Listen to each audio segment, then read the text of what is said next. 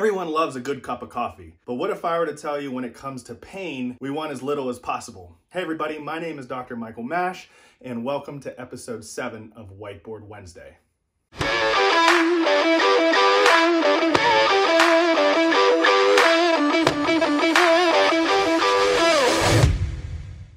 Before we get started, make sure you subscribe to this channel, and if you're on YouTube, hit the alert notification.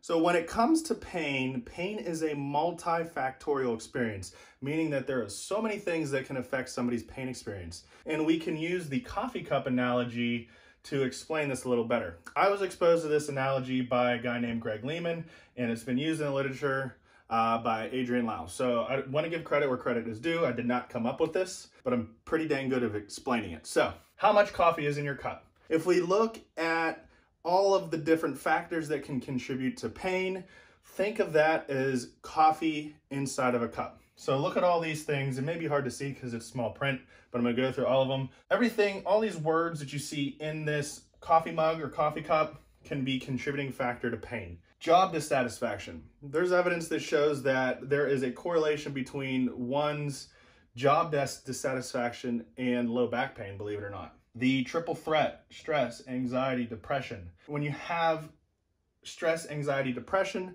that you're currently having trouble coping to, it can also increase the amount of coffee in your cup. And what happens when you have too much coffee in your cup?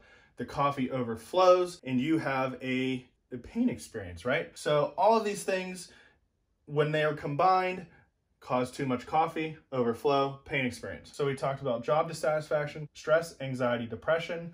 Let's get to some more of the biomechanical issues. Look what's also in here, joint changes. So we don't want to slide this pain science thing too far to saying that it's only psychosocial. There are biomechanical factors that can contribute to pain and contribute to the amount of coffee in your cup. So joint changes, significant joint arthritis, rotator cuff tears, right? While these don't by themselves equal pain, they can contribute to the amount of coffee in the cup and can contribute to a possible pain experience. Limited tissue tolerance. We know this as physical therapists, strength coaches, personal trainers. We know that when somebody has limited tissue tolerance, that it can contribute to a pain experience, as well as poor work capacity.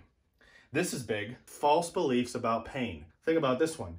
Having a false belief about pain in and of itself can contribute to a pain experience. Why? Because false beliefs can keep your system sensitized. For example, if you have this idea, let's say you have one-sided low back pain, right on that SI joint, but you have this false belief that the SI joint can go in and out, it can lead to you being afraid to move there, being afraid to load there, and keep your brain hyper aware of that area. And we know that a hyper awareness can contribute to chronic pain. So if you have false beliefs about pain, it can keep pain lingering around.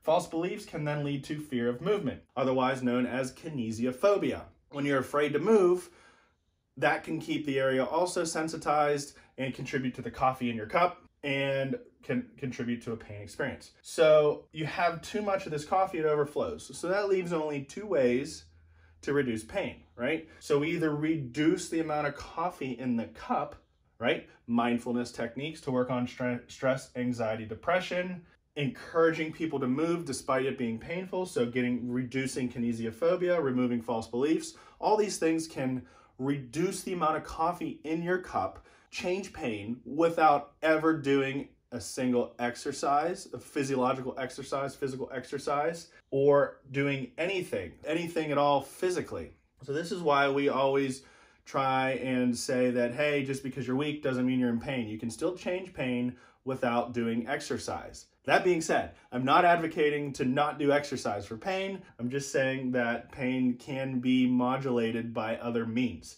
Which brings me to the second point. You can either reduce the contents of the cup, reduce the coffee in the cup, or build a bigger cup. How do we build a bigger cup? Strength train, aerobic work.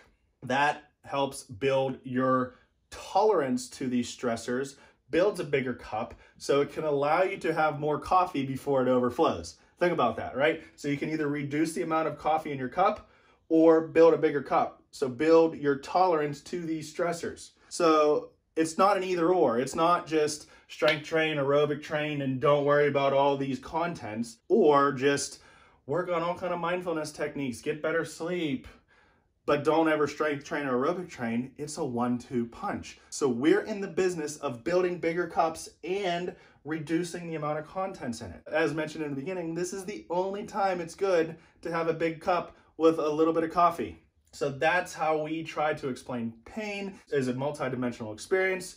Work on self-management techniques, work on coping strategies to reduce your stress, anxiety, depression, encourage people to move, educate people about false beliefs about pain, and then build the hell out of your cup by strength training and aerobic training. That's how you do it. Thanks for watching this episode of Whiteboard Wednesday.